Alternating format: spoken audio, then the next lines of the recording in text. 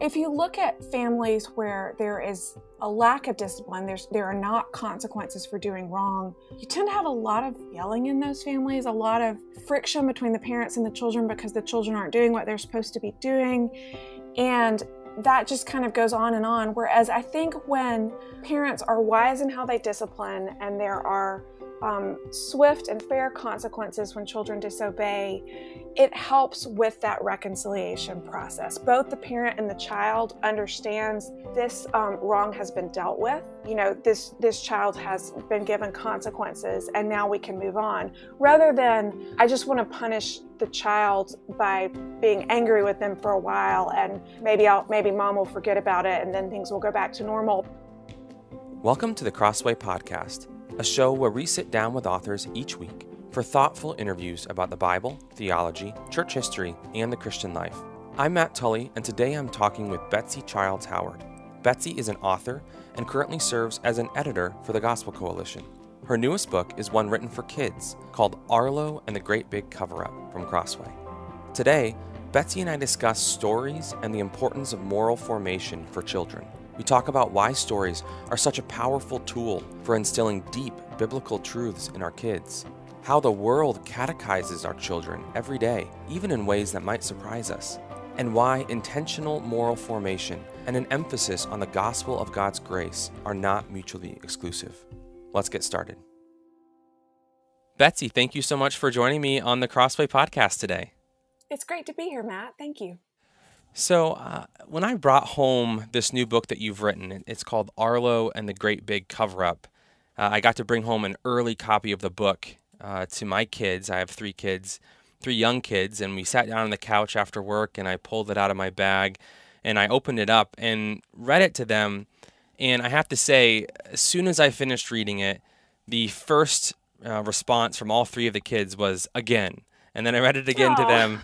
And they said again, and I read it again, and they literally asked me to read it 3 times in a row, even the 1-year-old, and that's kind of continued. It's interesting to see the staying power of the book that it's had with them and their interest in it. So I wonder if you could, before we jump in here, if you could just summarize the story for us, kind of what it's the book about, what happens, and then we can kind of go from there. I'm so glad to hear that your kids like it. So the book is about a little boy named Arlo, and he is in the middle of a quiet rest time on his bed. And he does something that many children do at some point in their life, which is draw on the wall. And then he regrets it and does what is a natural impulse, which is he wants to cover it up. He doesn't want his mom to know he's drawn on the wall. So this starts a big cover up where he pulls together lots of toys and stacks them up and goes to great lengths and gets more and more anxious and upset as he tries to cover up this naughty thing that he's done. Well, as you might expect, his mother recognizes there's something a bit fishy about a tall tower of toys in front of this wall, and she finds out his sin, and he kind of does what Adam and Eve did, which is they hid from God when they sinned, and Arlo hides from his mother, but she finds him and confronts him about the fact that he's drawn on the wall. And much to his surprise, he actually feels great relief when his mother finds out his sin. And they reconcile, she forgives him, he still gets punished, but he realizes that covering up his sin, covering up this naughty thing that he did made him really miserable. So it's a basic story about why we don't want to cover up sin, whether it's from our parents or from God, that best not to sin in the first place, but when we do sin, hiding only makes things worse. And the illustrations are done by a woman named Samara Hardy, and I credit your kids wanting to read it over and over again, probably to her illustrations, because they're just really detailed and interesting and the kind of thing that kids love. Yeah, they are. The illustrations are beautiful, and I almost would describe them as a bit whimsical. There's lots of bright colors and lots of detail, as you said, and they're really fun. I think one of the other things is I've been thinking about my kids and what it was about the book that has kind of grabbed their attention. I mean, my 1-year-old, he he can't even say his R's yet, but he'll ask for aloe. He wants to read aloe, and he'll go find it on the bookshelf and pull it down. But I think one of the things that they seemed interested in is the fact that it's a story about a boy who does something wrong, that he does something that he knows is wrong, and then he's kind of, the whole story, as you said, is him trying to sort of cover it up and hide it.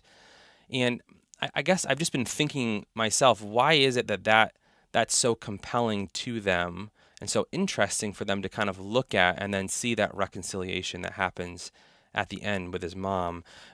Did you think about that? Have you ever noticed that about kids? And was that part Definitely. of the story for you? Yes, if you think about a story where nobody does anything wrong, it's there's just not really a plot there. We can have books, and there's lots of great instructional children's books that teach them things. But if you're really thinking about a story, to get a plot, usually something has to either go wrong or someone has to do something wrong. And I think children are fascinated by reading about naughtiness, for good and for ill. But I think that a lot of our children's books are very, very sanitized in a way that just makes them boring to children. Whereas the Bible's not the least bit sanitized. The Christian faith, the story of salvation, there's tremendous amount of plot to that. There's plenty of people who do things wrong. I know some parents don't want their children to read about naughty children because they think they'll get ideas, but children have no problem coming up with their own Mm. ideas for naughty things to do. So I do believe that many of the best children's books and stories include children doing something wrong in a way that doesn't enforce or encourage other children to do that. But hopefully, like this one, shows the outworkings of it and helps the children not want to do that thing that Arlo did, Mm. but rather avoid it. Yeah, I was struck by just how simple the story is. It's not complex. There's only two characters. I guess there's a cat as well who's kind of always around, kind of making faces that I think telegraph what the reader should be feeling at that Exactly. moment. Yes, the cat looks more nervous than Arlo does in the beginning, and as the children are also feeling nervous, I think, when he starts to draw on the wall. Well, and that's the thing, is it feels so familiar. Even those who aren't parents, I think, will have a sense for it's just such a simple little story, and yet it connects. I think because of that, it connects with kids who have all been there and who've all, in their own ways, kind of willfully disobeyed their parents and then tried to hide it.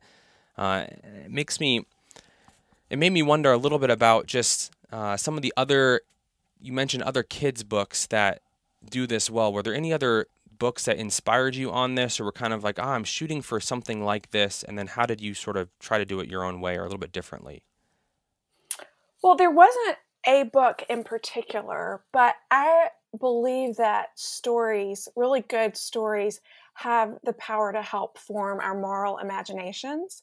And by moral imaginations, I mean they help us think about the outworkings of what a particular behavior would be.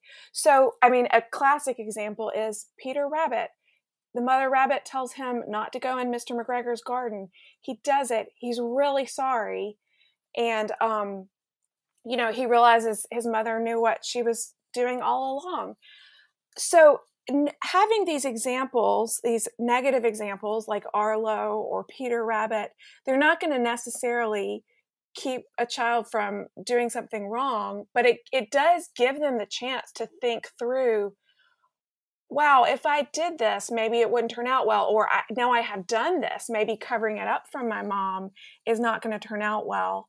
And it just helps them learn from others' mistakes in a way that they don't have to repeat it themselves. They may still repeat it. We're all sinful. Children are sinner. It's certainly not going to be foolproof in helping them always make the right choices. But many, many great classic children's stories include behavior that helps children not repeat it.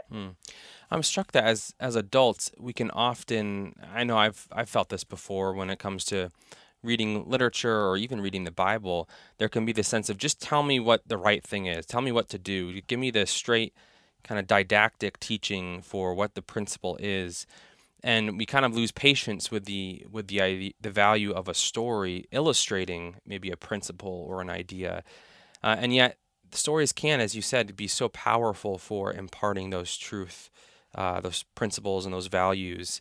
Um, do you think part of the loss of some of this among parents is that we think we move beyond the need for stories like this? Yes. Well, I think that it feels more efficient to impart information through just teaching your children. And I think sometimes parents might be afraid that a story isn't going to get the message across clearly enough. And I think we need both. We need to instruct our children. We need to help them learn Bible verses, catechize them. But that alone isn't enough. I think we also need to engage their imaginations and their hearts uh, to take things a step further. So, stories can help us feel the way we ought to feel about God's commands. For example, you could say you have a teenager, say we're thinking a little bit older, and you explain to a teenager why it's good to live within your means and not go into debt. You can draw figures on a piece of paper and they can cognitively understand it. But then later, if they read a book like Great Expectations and they see someone make choices that lead them into debt and the kind of anguish and helplessness that comes with that, all of a sudden they're going to feel the way they ought to feel about it. So I think that you need the teaching, you need the straight teaching of what are God's commands, what is right and wrong, what is the law of our country. But it's also good to bring a story element in to help engage the emotions so that we feel the way we ought to feel about these things. So that's the big value of a story, is that it helps to make us feel the right way about something, not just intellectually know the right answer. I think that's primarily it. Yes, and it just sometimes it stays with us longer.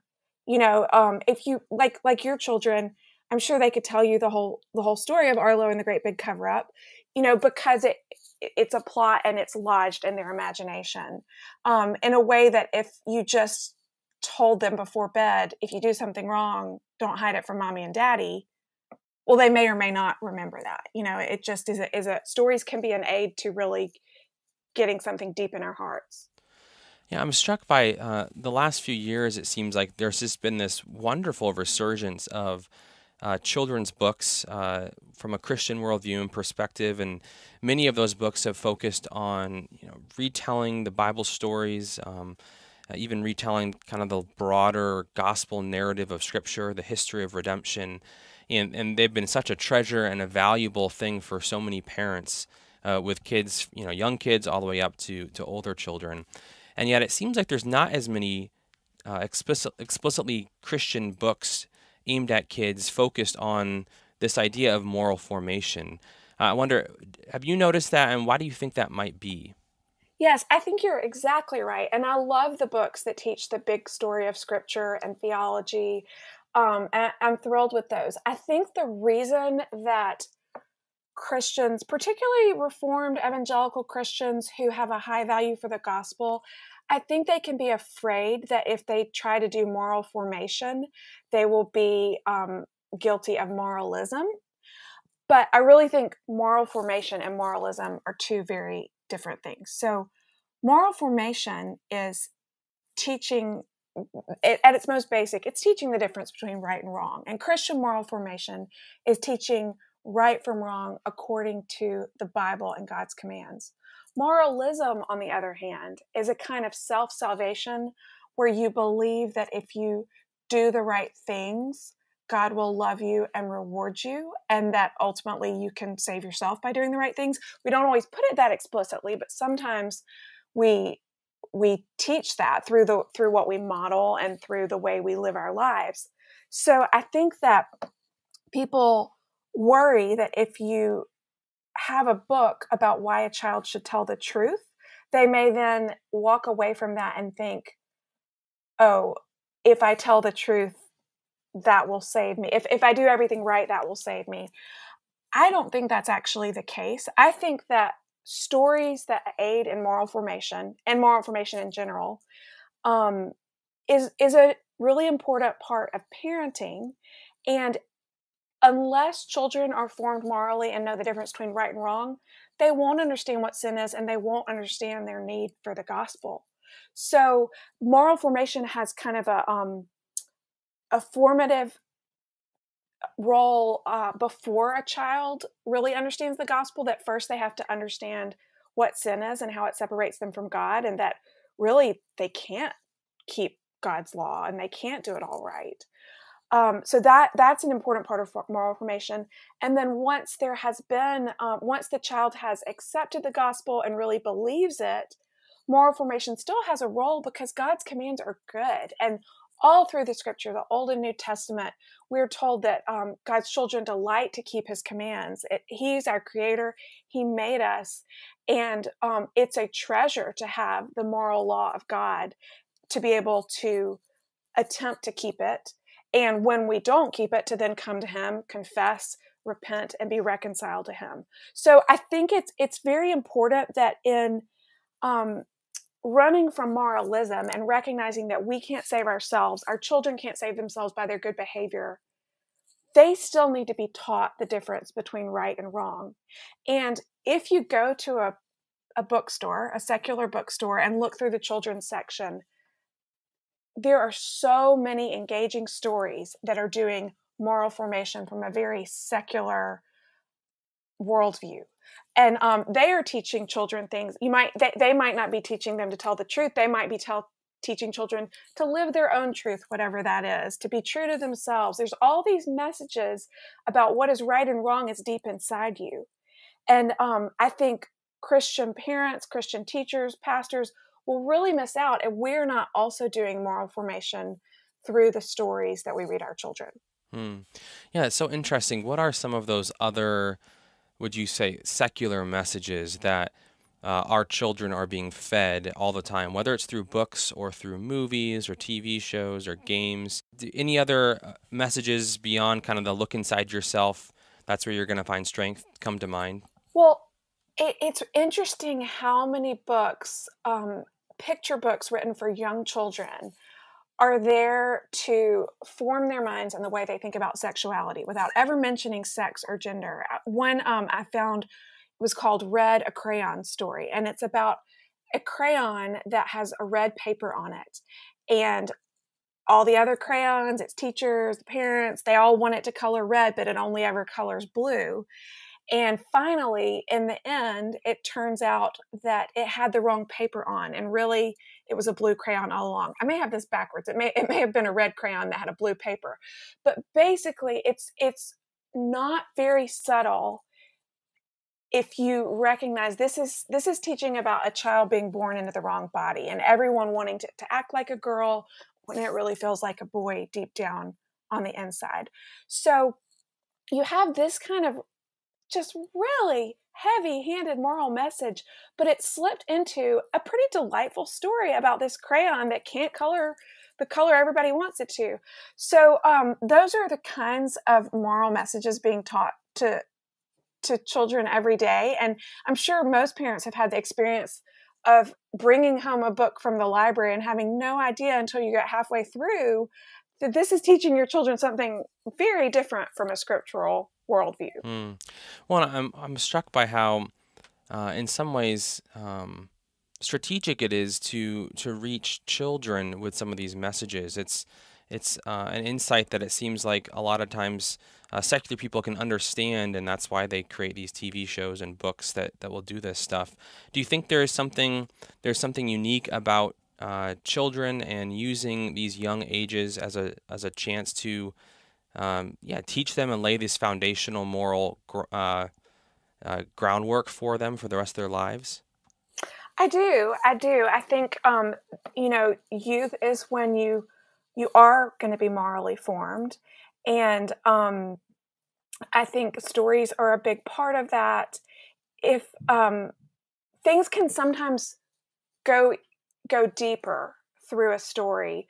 I'm just thinking about, the Wonderful Chronicles of Narnia. Those are such a great example of um, a series that has an allegory. There's Christian messages all through it, although someone can read it and not even know those are there. And there's many people who've read those as children or had them read aloud, that later as adults they come back read it and realize, wow, these are some really sophisticated philosophical arguments that C.S. Lewis is making, and I didn't even know it. But reading the Chronicles of Narnia as a child primed me later on to understand and accept these things, and to see how God's truth makes sense of the world. So I think reading great books and stories early on can help children, teenagers, young adults in college later on resonate with the truth when they encounter it, and also recognize lies as well, hopefully. Mm. Yeah, yeah. Yeah, there are a number of themes that you, I think, hit on in the book in this pretty subtle way. But as I was reading it again recently, I was just struck by there's so many of these moral themes, moral principles even that are there that I think kids will start to get. So I wonder if we could walk through a couple of those.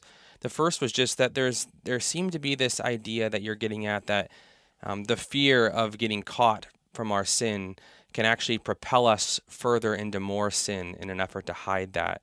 What were you thinking about that idea when you were writing the book? Well, I think that is just something that all humans have in common.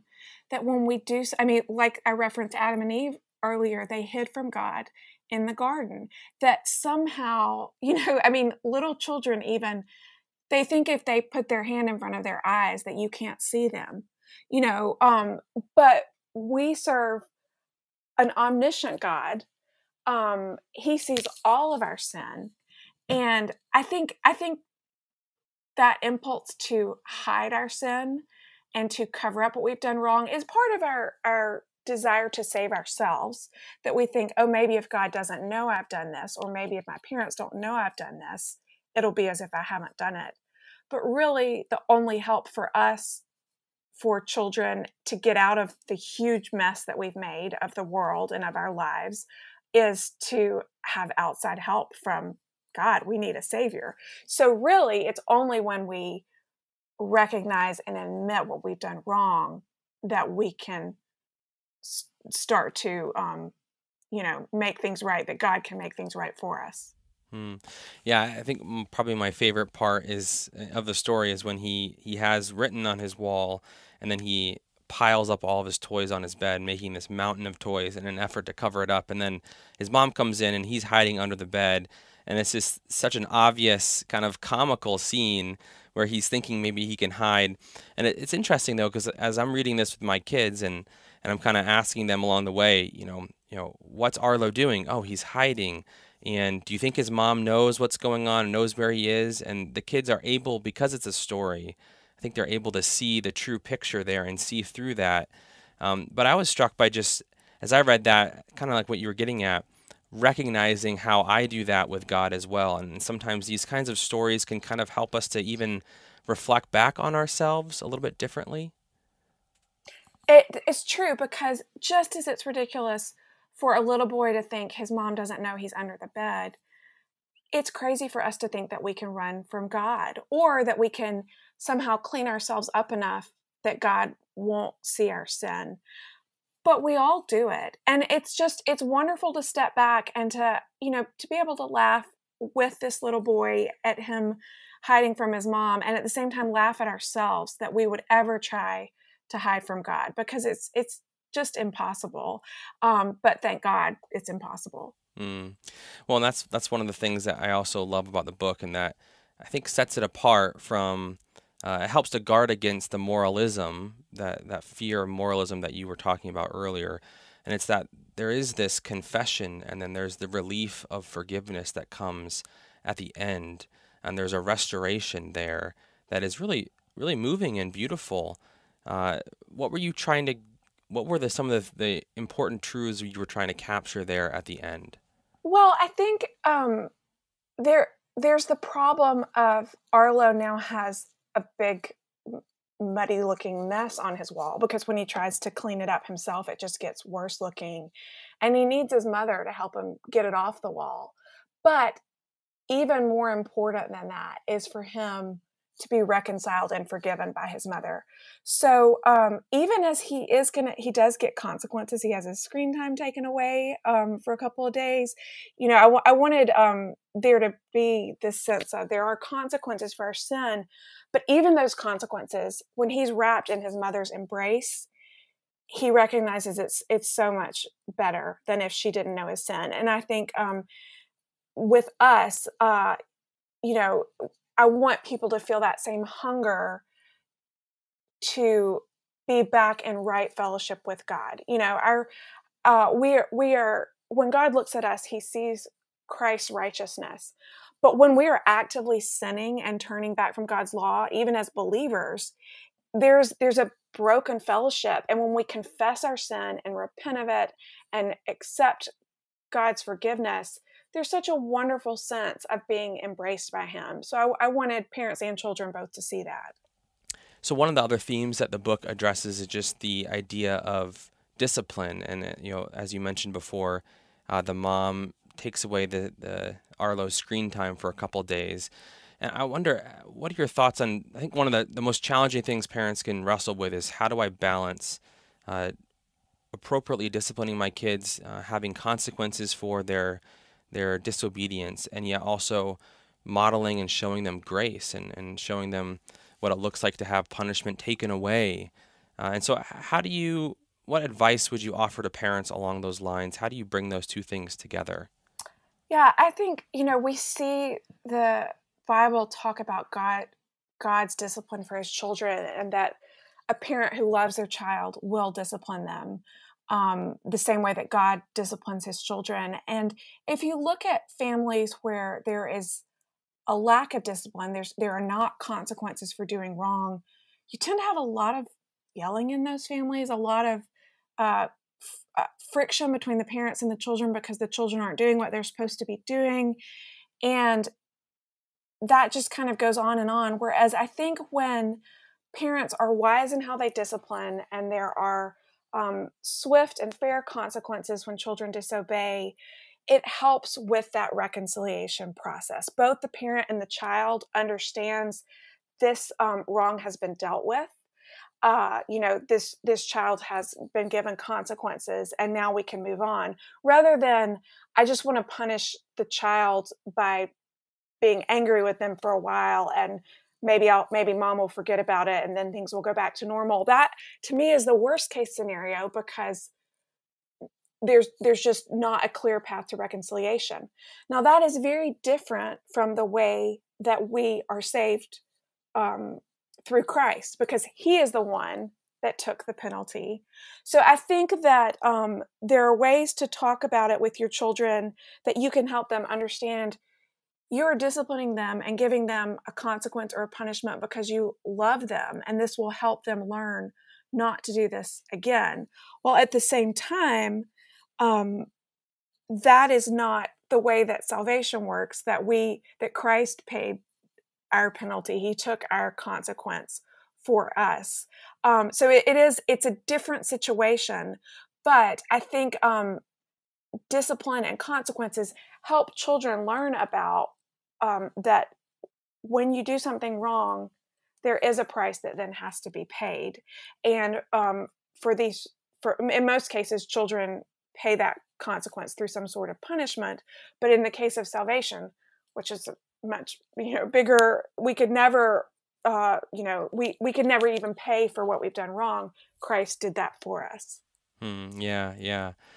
So what encouragement would you offer to maybe the parent listening right now who has young children? This is the kind of book that they might read with their children, and they're just feeling maybe a little bit overwhelmed. Maybe they're dealing with a strong-willed child who doesn't listen well, is disobedient, and maybe they haven't done a great job teaching their children, disciplining their children consistently in the right ways, and they just feel kind of discouraged and maybe unsure how to move forward.